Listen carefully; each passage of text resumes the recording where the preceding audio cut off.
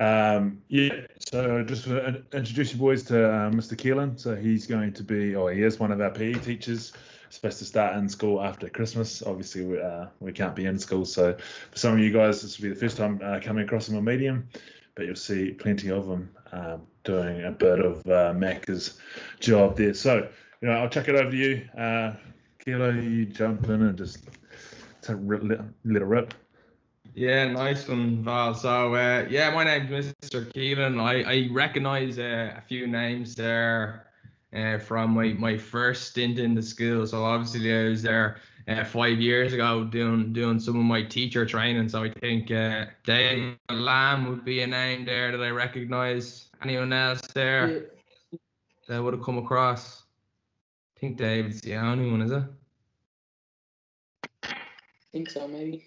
Carl, is that the vanilla gorilla? Carl, is it? Is that the man I'm thinking of? That's myself, yeah. That's yourself. Good stuff. That do you know what? That stuck with me. That stuck with me for years after. I couldn't see a blonde kid on a rugby pitch without thinking of that nickname. That's lasted the 5 years, has it? Yeah, on and off. On and off. Well, where is it now? Is it on or is it off? It's off at the moment, but I think he just put it back on. He certainly is. The goat, the vanilla goat. Well, we'll see where you are with it when we get back into school. And we'll see if it's on or it's off. Yeah, right, lads. I get cracking there. Am I right saying then, just from the two lads there that I recognise, is it just David and Carl that are with me from 6th year, and everyone else then's kind of scattered through 5th, 4th, 3rd, 2nd, 1st even? Am I right in saying that? Yeah, okay. So I was kind of I knew that I'd be getting a bit of a mixed bag here. Okay, so I suppose the aim for me here really is just to get you thinking of a few things. Okay, so like again we're online, so like some of the practical stuff of actually going through the technique and being able to correct some of the individual components of your throw isn't really possible for us. But what I want to do is I just want you to get you thinking about things that you mightn't have thought about before, okay? Because there are a lot of components, believe it or not, to throwing. And I suppose the older that I get, the more I realise that throwing is nearly a game within a game, okay? So like I kind of liken throwing much like darts, okay? The only difference is in darts, you hit anything but the bullseye and you're still picking up points. When you look at hooker throwing, you either hit the bullseye or it's nothing. It's hit or miss, really. So it's a game within a game, and I think there is a lot of criticism that comes with line out throwing. Not always the fault of the hooker, okay, but blame seems to land there. So kind of my goal here is just to open your mind up to some of the components, some of the physical components, some of the mental components, okay, and I think that plays a huge part because it is a mental game and you're trying to control like mentally your approach while everything else is going on around you. Like I remember throwing a few years ago and I had just come out the back of a ruck and I had a finger dragged across the front of my eye. Now at the time I thought there was just a bit of muck stuck in it, but I later found that I had 70% of my cornea scratched. So I was getting up, heart rate up through 180, 190. I was standing in front of my team trying to throw a ball through the needle. Okay, so like there's a lot of things that are involved in it, and again, as I said to you there, that's kind of what I want you to be thinking about. And then kind of when we get it back in person, or even we can do another workshop on this, we can kind of look into those areas, and hopefully by the time we have a second one, or by the time we get back into school, you'll have put some thought into these here as well. What I will do, I'm going to just share my screen here with you, okay? So can you lads see that presentation that I have in front of me there? I've switched off now from Microsoft Teams, so I can't actually see you fellas, but can you see that screen? Yeah, perfect, mate. Yeah, perfect. Right, so hooker or sucker, right? So like I was trying to think of a decent title for this, and this is kind of what came into my mind. And the reason that I went with this was from a conversation that I had actually with my godfather the first time I met him, which was only, believe it or not, a few years ago over in Australia. And we were out and there was a community barbecue and we were hanging around and there was a bit of ball being thrown around. And I was doing everything a hooker shouldn't. I was stepping off left, stepping off right. I was scoring tries for the fun of it. And I came up to him after it and we were chatting around the place and he was talking to me about rugby and he was saying to me, like, well, what were you like as a hooker? And I was saying to him, Jesus, look, I could pick a good intercept. I was decent over the ball. I was a good scrummager. And he was kind of saying, what's your throwing like? And I said to him, it's okay. And he goes, so you're a sucker, so not a hooker. And I was like, well, what you mean? And he was like, well, do you not know what a sucker is? And I was like, well, not really. Like, what are you talking about? And he was like, well, it's someone that's easily deceived, right? And I had deceived myself into thinking that to become a good hooker or to become a good rugby player, that, like being able to run the length of the pitch, being able to step off right and left, be able to be good over the ball, like carry strong. I thought they were like the most important aspects of my game. But what I was kind of neglecting to realize were my basics, and like the most important arguably for a hooker is his ability to throw the ball straight into a line out. And like you might be sitting there and you might be saying to yourself, yeah, like that's common sense, right? But realistically, it kind of gets overlooked, and there's a lot more interesting things to do. Like you can hit the weight room, you can go out and you can go into training, and you kind of neglect the skill itself and you neglect the different components of it. And then what you find, like over time, as you kind of go up through the ranks and as you kind of start moving from schoolboy into clubs and then clubs, playing underage with Leinster and then going up through the different levels that are there, you realize that, well, every position becomes more focused on the basics. And it's those who are able to perform at a high level at the basics that become the hookers. And it's those that don't perform their basics at a high level become the suckers. So like, really for me, looking at my kind of personal rugby journey, I had put myself into that sucker category, and really because I neglected some of the basics of the game that are so important as a hooker, really. So, look, I'm going to see if I can give you a bit of an insight here into those components, get you thinking of one or two things. We'll obviously talk about like the main stuff, so like our setup and what we should be looking at in our setup. But there'll also be a few areas there that we will have a look at as well. Does anybody know? Again, I can't see the participants there, so I can't see if there's a show of hands. But if you just unmute yourself there, anybody know who that is on the screen? I do. Of course you do. Anybody know who that is? Well, before any of your time, he's a commentator at the minute. Go on, Val, enlighten us all.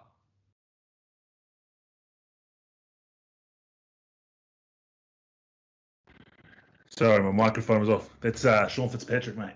Sean Fitzpatrick, arguably the second greatest hooker of all time behind Keith Wood. Would you agree with that? I'd say he's in the top 5 for sure. Top 5. Best All Black hooker. Yeah, best All Black hooker, and like because like if you look at like obviously now like hook and throwing wasn't like what he was famous for. Like he was more of a leader, and his hooker throwing was a strong characteristic that he had. But it's more kind of the mentality of Sean Fitzpatrick that I want to bring into this. And like he would always run along the belief that, like, I think one of his quotes was, there's no fear of failure when you're fully prepared, right? And what he was preparing for, his kind of what motivated him was he didn't want to be an all black captain or the first All Black captain to lose to X team or Y team or Z team. Okay, so like he was going in to every single game, to every single training. He was going in as prepared as he could be, and as a result of that preparedness, it reflected in his performance, and it really reflects in the legacy that he has. Now, I'm not saying that you lads sitting there are going to be the next Sean Fitzpatrick, but I'm saying that you can prepare as best you can to make sure that, you know, you're comfortable in the line out, and from being comfortable in the line out, you know, if ball carrying is a strength, if picking an intercept is a strength, if tackling is a strength, like you can bring them into your game after you've kind of covered these basics. Okay, so kind of a couple of objectives here that we have. Okay, so identify and analyze the physical and psychological components of line out throwing. Okay, so like if I asked you there what was important to throwing a ball into a line out, you'd probably tell me something like, you know, your setup's important. There was a question that came in, something about the stances. I think we had split stance and just your neutral stance. Okay, so obviously you'd identify that as maybe something being important. Hand placement of the ball is probably something people would identify as being important. If we're going more into the intricacies of it, you'd look at kind of like your elbow placement. You'd look at finishing through with the hands. You would look at even, I suppose, the position of your feet and open up in your hips and bringing in more glutes and more lower back. Okay, so like there's different things there. If you're looking at it from maybe the point of view of a hooker that wasn't throwing well, you might say, well, some of the important psychological, so this is the mental components of the game. You might say something like confidence. You could have something like visualization. That's a mental component that a lot of hookers use. Okay, so like visualizing where that ball is going to be to increase your success rate. Okay, like as I said to you there, like it's like darts, but in my opinion harder, because you know it's not like you have to hit the bullseye every time that you're throwing. Okay, so like just being aware of these things can kind of help you or give you the tools that you need to sort out your own throwing, because it's really all individual. Like some people might lean more on the physical side. It could be a technique thing. It might be you know, maybe a couple of imbalances that they have. It could be a skill deficit. Other people, then it might be more psychological, and it might be in their head. Okay, so it could be the back of maybe a couple of poor throws. It could be maybe a lack of a routine or a setup that you have. It could be that you're not actually sure how to focus yourself or what you should be visualizing when you are throwing the ball. And all these things are important, and they all kind of come together to influence the result that we get. So we'll have a look at a few of those. The second one there, to recognize personal, physical and psychological deficiencies that impact your throwing ability. Okay, so again, I suppose like hindsight is always 2020, and if I were to look at some of my own personal physical and psychological deficiencies, imbalances would have been a huge thing. So like I went from 85 kilos to 106 kilos the space of a year and a half, 2 years, to meet the requirements for senior rugby, and in doing so I picked up a huge amount of imbalances, and especially imbalances in my back and in my lats. And like that's a big issue if you're trying to throw a ball straight. And it mightn't be something that you're even aware of, if you're even conscious of, but it's something small that you could maybe implement into a warm-up that would just reduce the likelihood that happening. In terms of psychological deficiencies, definitely confidence at times was an issue. So like I think another question in came there about accuracy to the tail. Okay, I find that if your technique is solid, accuracy to the tail is just a confidence thing, or it's just building the right the right mental block so you can get, like, basically it's only 15 meters. So if you can hit 5, if you can hit 10, there's no logical reason why you can't progress to that 15. And most people stumble there because of a mental block rather than a physical block that they have. Okay, so to be able to recognize those yourself. And then the final one, to apply strategies to address your physical and your psychological deficiencies. So obviously there we're limited on that third one. So we're limited on the strategies that we can use in person. A lot easier, okay, because again it is physical and it is psychological. Okay, so the physical ones we can address on site, no bother. okay, over the internet here, over Microsoft Teams. It's a bit of a different story, okay, but we can recognize what they are. You can look at then maybe introducing your own strategies. I'll talk through a few which are here, and we can have a look at some of the mental stuff as well, which would be easier to address over Microsoft Teams. Okay, so hooker or sucker. Okay, so the physical and the psychological one. So like again, like you could have an extensive list here, but I've kind of narrowed it down to what I think are the most important in both categories. Okay, so like if we look at the physical stuff, like physically your setup. Okay, so like when I was looking at my setup, I'd always have the same setup every single time. I bring myself from the bottom right the way through to the top. Okay, so like if I was looking to set up, I'd look at setting up with my heels on the line to give myself that little bit of a psychological advantage. So I taught myself that I was throwing a shorter distance.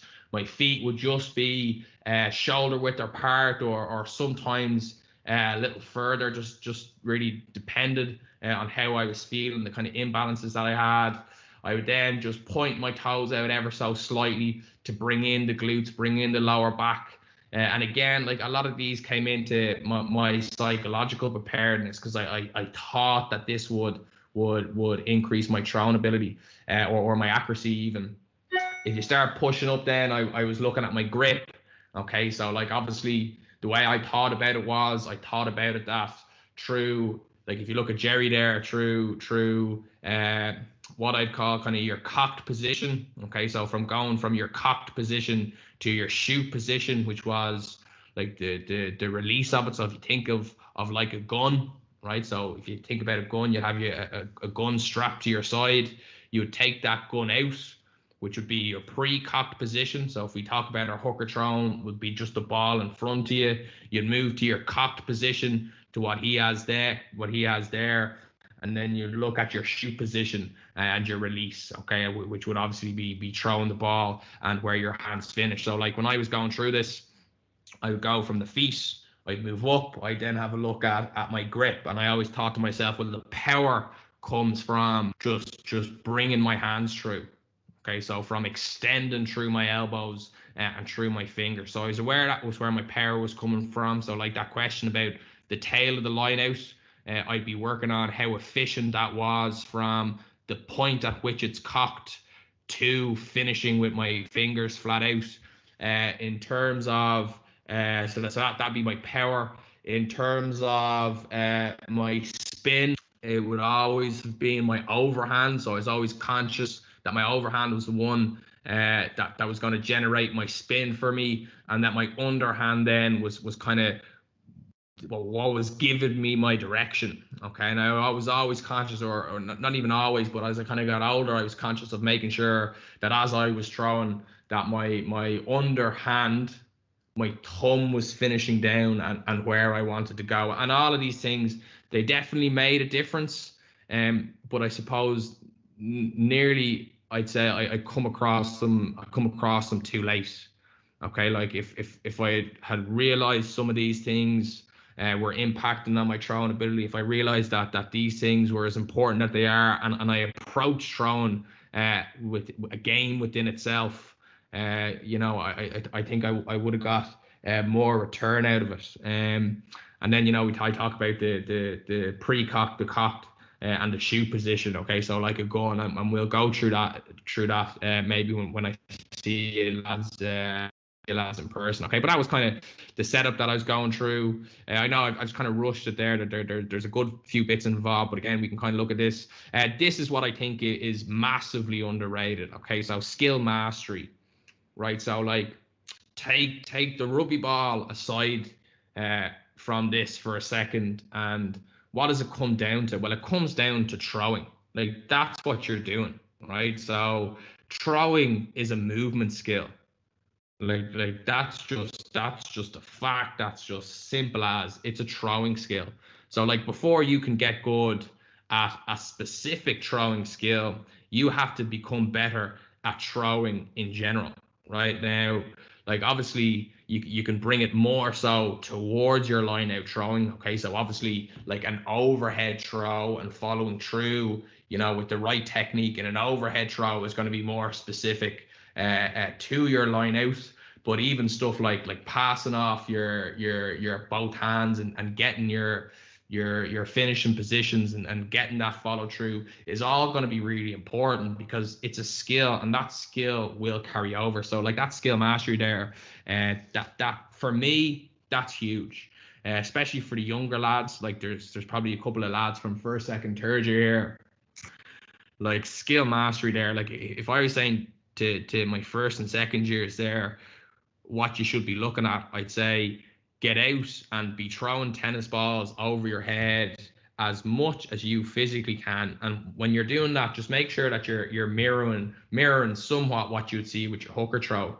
Okay, so mirror, nice tucked elbow, extending out the elbow, extending through the tips of the hand, and finishing where you want that ball to end up. And again, that's just going to be through repetition. I think there was another question in there about how many reps would you do every single day. Not so much how much you do every day, but how much would you do so you yourself can continue to practice that skill, right? And I think variance is a really important thing. So like not just actually hooker throwing, but coming back to that whole skill mastery, and like passing off left hand, passing off right hand, just with your general passing skills, overhand throwing off left, overhand throwing off right. And what that does, it develops that skills, but it also reduces imbalances. Okay, so like imbalances that you might have between strong hand and weak hand. Okay, so like if I'm looking at my younger fellas there, I'd say skill mastery, just get out and throw anything. Like throw anything and try mirror it as best you can as what you're trying to do when you're trying to throw into a line out. And then for the young fellas as well, like setup is hugely important, and we'll come to that in a minute. That's the kind of the take home I'm going to leave with you fellas. For my older lads, so Carl and David there, like I'm not sure how much you fellas have been hitting the gym, but I know as you get older, it becomes something either rightly or wrongly, it kind of becomes a priority, because ultimately kind of the way rugby goes, and it does go through phases, but there's a huge emphasis put on size, and like that's fine if you're a tight head, or you're a loose head, or you're a second row, or you're a back row, and you don't have any of these kind of like fine skills to perform. Like hooker throwing is a fine skill. Like it's, in my opinion, tougher than kicking is. Like you have a huge radius when you're kicking that you can kind of you can miss by a few centimeters here, a few centimeters there, and it's still going to go over the bar. When you're throwing, you miss a few centimeters to your left or a few centimeters to your right, and that's a crooked throw. And flexibility there, and flexibility really like through the lats, up through the triceps, would be kind of the two main areas where people become or kind of lose that flexibility, and again can have that knock-on effect. I'll rip through these here. So communication, really important. Okay, so just that there's a good line of communication. Like, and I'm talking about like verbal communication here. So like you can either have a preset call. You can have a call that comes from within your line out, or you can have kind of like just like a backup or a safety option for you there. But I think communicating that is really important. Like have yourself a get out of jail card, and make sure, and like that's come over into the mental skills as well. But I think that's important, just to give yourself that kind of get out of jail. And then the breath work there. I'm not sure if anyone plays tennis or plays golf. I'd be a big fan of table tennis myself. Breath work, Jesus Christ, the difference when you are striking a ball or when you're throwing a ball into a line out and you have control of your breath. Okay, so obviously as you're in that kind of pre-cock stage, you're taking in not a deep breath, but you're taking in a reasonable breath, and then as you get through that cock stage and then into that shoot and release, your breath should be going through. It should be seamless. It should be working together. Okay, it's much like when you're weightlifting, like you'll take a deep breath, and then as you're trying to shift that weight, or as you get to the kind of the toughest part of that lift, you're breathing out and you're exhaling. Okay, and you should be carrying that over into your hooker throne as well. Your mental stuff, your psychological stuff. So confidence, I said, is a big issue, or it can be a big issue, especially off the back of something like a rainy day. There's some serious second rows as well floating around these days. Like there's some serious height even in schools rugby, and you see, so you walk out into a pitch and you see like a 6'10" fella walking around, and you see that they're using them tactically in a good position. Like that can affect your confidence if you're coming off the back of a couple of games, where you might have had a couple of skew lineouts or you kind of overthrown or underthrown for whatever reason it is. And I think there's ways that you can you can get around it. So visualization, I think, is really important. Okay, and this comes kind of from your knowledge of the line out. So like, do you know your calls inside and out? And can you then visualize where that jumper is going to be? And you're nearly picturing him in his top end position, and you're just picturing the ball there. Even if you take visualization even out from that and you bring it kind of before the game, like you're just thinking to yourself, if this is called, where am I looking to put it? Am I looking to put it on, his inside shoulder? Am I looking to put it on his head? Am I actually looking to put him up when he's fully extended? And even just by just running through those in your head, you'll be surprised at the difference that it makes. Goals there, important just from the sense that like you should never have, well, I don't think anyway, that you should ever have a goal that's revolved around, I want to hit 6 out of 8 of my lineouts today. I want to hit 8 out of 8 of my lineouts today, because unfortunately it's not just you that this relies on. But what I'd be doing is I'd be having not kind of outcome based, but like process based goals. So like I've gone through my routine. I have, for every single line out, I have been able to focus and use my breath work. I have made sure in the lead up to the game that I've gotten 3 good practices in this week, whether it's just your basic skills with the tennis ball, or whether it's focused on line out throwing, so maybe 5-10 minutes before or after a training session. I think those goals around the process are a lot more beneficial than the goals necessarily that are outcome based. So and they keep you accountable as well, which I think is important. The routine, again, from a mental side of things, like if you're keeping something the same every single time, it reduces what we'd call decision fatigue. And decision fatigue is basically just the more decisions your mind has to make, the tireder it becomes. So like if you have a routine there and you're in the 50, 60, 70 minute of a game, and you've made hundreds, if not thousands of decisions in that game that you're either conscious of or unconscious of, having a routine there takes that fatigue and decision making about your setup, about the process that you're going through, which I think is hugely beneficial for you. Mantra, okay, so like I'd kind of always just go with the mantra of one and done. Like that was my mantra. Like I do one line out, that was it, over. That was a game in itself. I either won it or I lost it, and then I moved on, go to the next line out, one and done. Either won it or lost it, moved on. Then one and done, and it gets you out of that kind of mindset of I've missed this last one, I've missed 2 before that, and you can just focus more on the one that you have. And again, communication kind of linking back in to what we had there before. I'll just stop there before I go on, because I've 3 or 4 minutes left there. Does anybody have any questions on those physical or psychological components? Because I do realize that I have been shy talking there for a good 15-20 minutes. How do you know you have an imbalance? Good question. Very simply, who's that? I still can't see the participants there. Who's that? Liam Granville. Liam, great question. So what I do you have a foam roller at home? Yeah.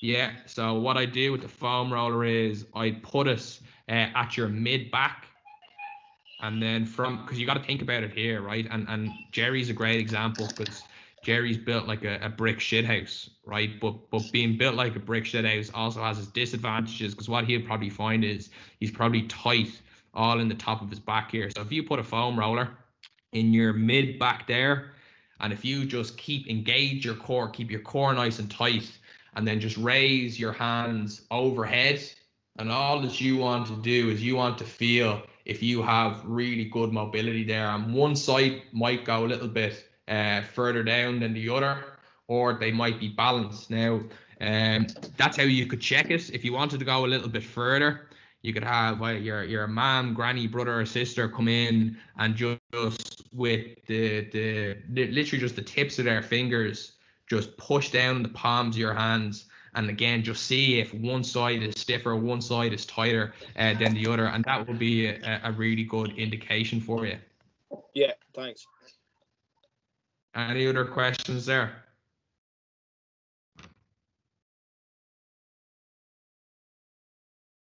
No, lovely stuff. Okay, so again, like these would be things I leave you think about, and I let them stew for a little while before we come back to what I will kind of finish off there is I'll just finish up on the setup, okay, and I'll just have a quick chat about the setup, and we'll kind of we'll leave it at that then. All right, so like this in my opinion is your optimal setup.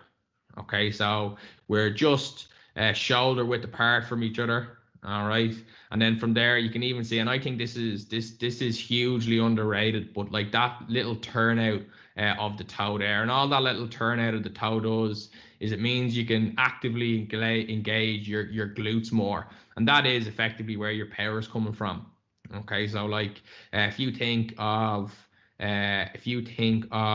performing like a back squat or a front squat, most people get more purchase when they just turn those toes out just ever so slightly. And the reason that you get more purchase is because you're opening up your hips and you're able to bring those muscle groups in. So like if I was looking at his setup there, shoulder width, little turnout, we can see he's got soft knees here, so a slight bend in them. From there, elbows are relaxed. The grip, again, like I'd always say, you know, you want your overhand to be controlling the spin, you want your underhand to be controlling direction, and then your kind of power or where you're going to get the distance from is coming from this coil here. Okay, so like again, when I see you lads in person, I can go into it a little bit more, but I always say, you know, if I was breaking it down kind of just into two parts, so I'd break it up into like the setup and then the throw itself. So like the setup, I'd be feet shoulder width apart, toes just a little bit out, little bend in our knees here. As I was coming up, then I'd have a grip on the ball here first, and again I just find a comfortable overhand position, find a comfortable underhand position, and then from here I take it into my actual throw, and then okay, so that'd be kind of like my prep first. Okay, so like the feet, the knees, and the ball placement here. Once we come up to this section, that would be for me what I would call the pre-cock. Okay, so it's like, think about it like a trigger on a gun, right? So like when you cock your gun, that's it loading, that's it taking or kind of getting ready to take that shot. Okay, so that position there I call the pre-cock. When we come then in behind our back here, we're coiling up, we're storing that energy, waiting to throw the ball in that cock position, and then I just have my shoot and release, and my shoot would just be focusing on, again, my simple mental cues would be overhand, would just be for the spin. So all I'd be thinking is just following through with my overhand. I'd be just thinking of thumb down with my underhand, and then I'd be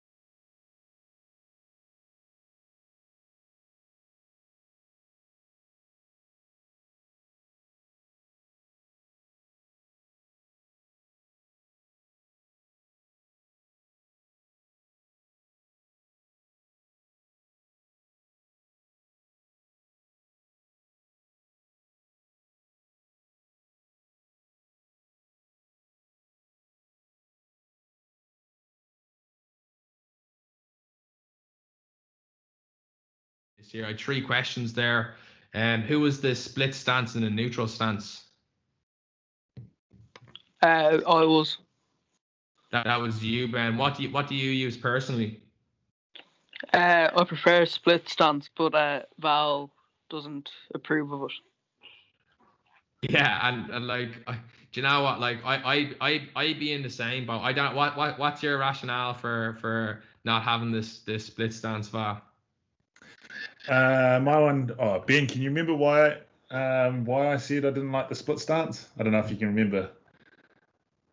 I can't really. I was just doing it, and you told me to stop because. Actually, no, it's because the other team could tell when I was going to throw. There was a trigger point, yeah, no. So my main point with that's just around, and if you some of the first and second year hookers are wondering the same thing, Ben's basically asking, can I put one foot in front of the other? And you often will when you're younger because you get more power, or you feel like you can get more power when you swing into your throw. My main issue with it, Ben, if you can remember, was actually balance.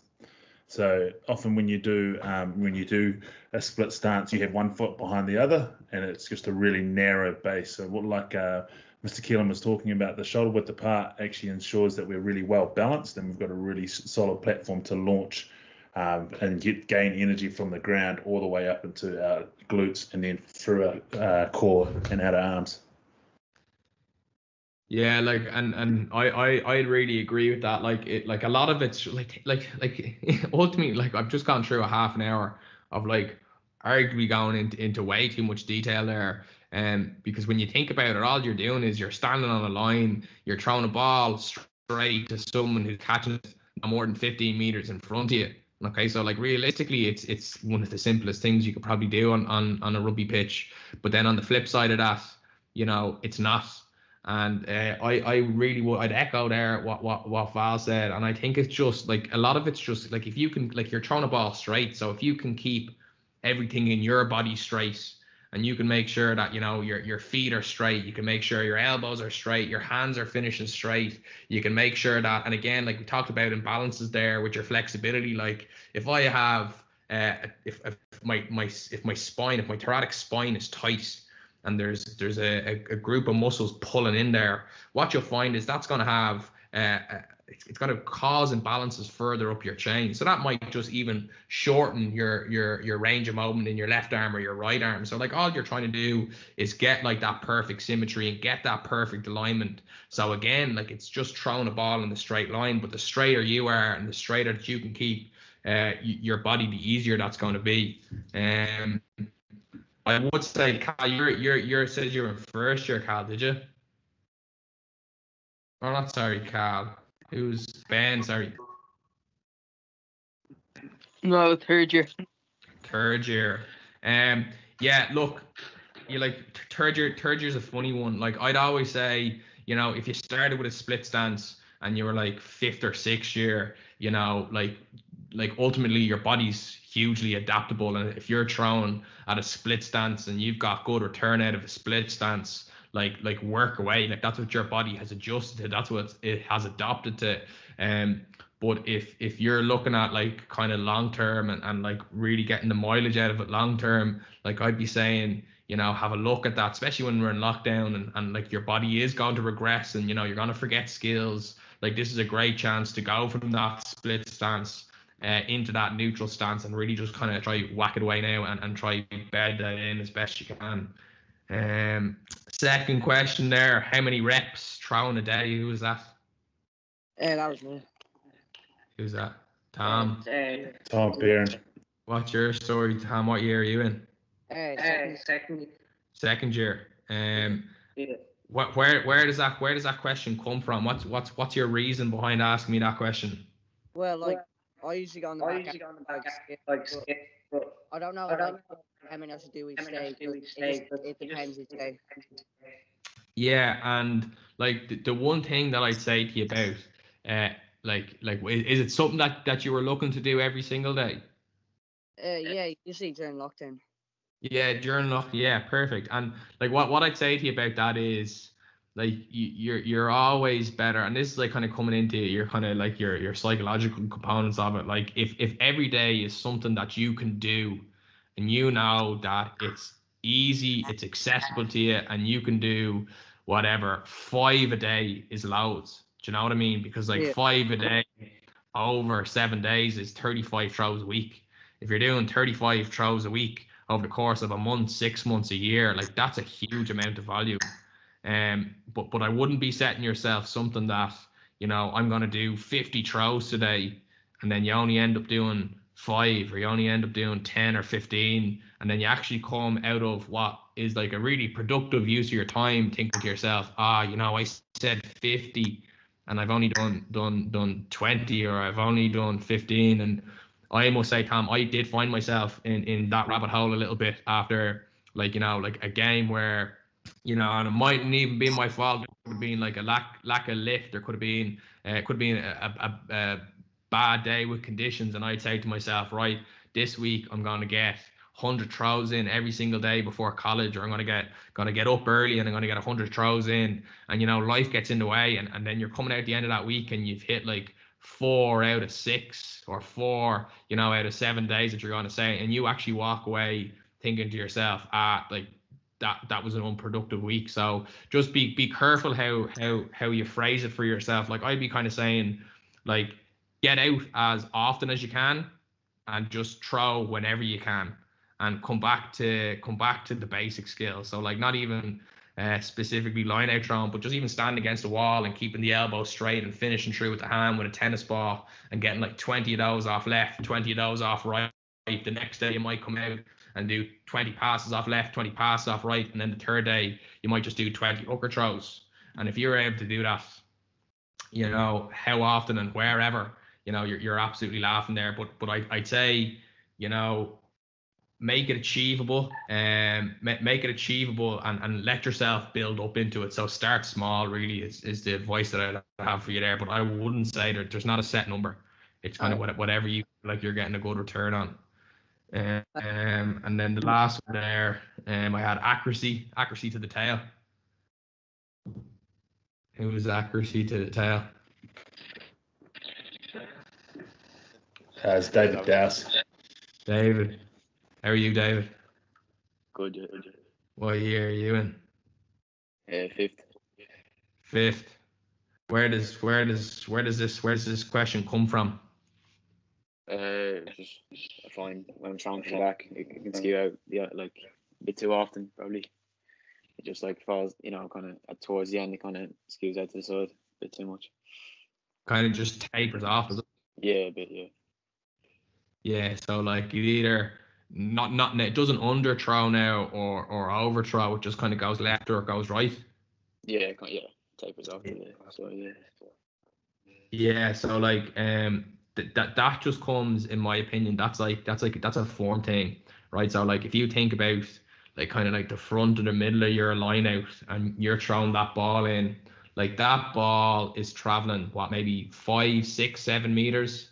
You start going to the tail, you're getting up 8, 9, 10. Like, it's never gonna go the full 15, really. Like, it'll probably go like 13, 14 meters. But what you got to think about is, the further it goes and the longer it's in the air, the poorer your technique, the more that's going to show up, if you get me. So like, if you think about it like a graph, right? So like, if you say throw and it's only going to the middle, the chances are when it's going to the middle, that ball is still on like that upward trend. So it's like rising, and it hasn't hit just like the peak of its power yet. But then when it's going past the middle and it's going to the tail, the chances are it's kind of just at that point where it's just tapering off a little bit, and that's where you see the kind of deficiencies in your skills coming. So I'd even say there, give your what hand do you, Dave? Are you lefty or right-handed? I'm left-handed. Left-handed, so you're the same as myself. I'd say, and left hand would be your overhand, would it? Yeah. Yeah, try thumb down. Try thumb down with your underhand. Okay. I like, and really emphasize that, and just like your passing drills, like when you're following through and you're pointing where you want to go, same with your throwing, just make sure that it's thumb down, and I guarantee you'll see a lot of return. Would I be right in saying that you're probably seeing a too far right, are you? Yeah, I think so. Yeah. Yeah. Too far right. Yeah. Yeah, too far right. That's like I reckon that's underhand thumb down, because too far right is just like your left hand being too dominant, and when you're thrown to front or middle, there's enough power there that it's going in a straight line. But once it hits that kind of like maximal point on a curve, okay, so where like power output is at its highest, you start then seeing, as the power is coming down, you start seeing like that kind of deficiency in form. So without going thumb under, you start seeing it veer off to your right hand side. So give thumb down a go, and I'd say just try to bring that into your routine as best you can. Thanks. No problem. Anybody else there? I'm conscious I've probably taken you a bit further than any of us would like to have been here. Anything there, lads? I tell you what I'll ask you to do, right? Would it be possible to have you film yourself with your setup and going through maybe 3 throws? Is that something we could look at, Val? And I could just give them a bit of feedback. Yeah. So, boys, as part that was going to be one of our takeaways, fellas. It's not that hard. Get out there. All of you have phones. Record 3 throws, as Mr. Keelan said. Make sure you got a full body width on it, length on it, so we can see from your feet to above your head on the cock, and see if you can throw them over the phone towards somebody, and then see if you can get a shot from the side as well. I'd say that there, that angle there would be probably your best. What do you think, Val? Yeah, happy days if you can get it. Just need one person to hold it from you. Are you talking about the one with Cody or the one John McKee shot from behind? No, this one here with Cody Taylor. Sweet. Yeah, so just shoulder or right shoulder. Yeah. So if you can see the angle, lads, if you can get on a field and do it, that's great. I thought if you're in the backyard, if you can draw yourself a line, so you've got something to measure yourself on, something straight, so we can go back to it and make sure that we're throwing square as well to a target, as opposed to just throwing at anything. Yeah, happy there. Sound awesome. Is that you, Kilo? You good? Yeah, good. That's me. Perfect, boys. That's some really, really helpful stuff there, Kilo. Even I'm sitting there going, oh, actually, I might go out there and learn it myself. This lockdown, I did goal kicking last lockdown, and we went all right. So, lads, I think one of the big takeaways that Mr. Keelan was talking about is around the skill mastery things. Like, I took up golf and goal kicking the last lockdown, but a heap of that, like if you slow and break your process down, fellas, then you'll realize that actually acquiring a skill and conquering a skill is actually pretty basic. Once you've figured out one skill and you've unlocked that, then you can apply all of the mechanics, all of the breakdown process. You can, like most iPhones, if you've got one, has a slow-mo mode in it. You can film yourself and you can start to get really, really technical on it. But really, at the end of the day, lads, it's just consistency. Like Kilo said, I think it was talking to Tom, it's not about murdering yourself with 100 reps in one day. It's just being consistent, going out there, trying, and being really intentional, lads, about trying those new things. If it's Darcy, making sure that your underhand really does rip the thumb out, emphasizing that in your 5 reps that you're going to do today. But each day you're out there trying to make a change. And if I can encourage you, lads, just to video yourself doing it, not for anyone else, but purely for your own feedback. Because it's really, it's really hard when you're training by yourselves to get improvement if you're not getting feedback. And it's the first feedback you can get is actually by watching yourselves and being really critical. Then when you need a little bit more advice on it, then you can start sending it.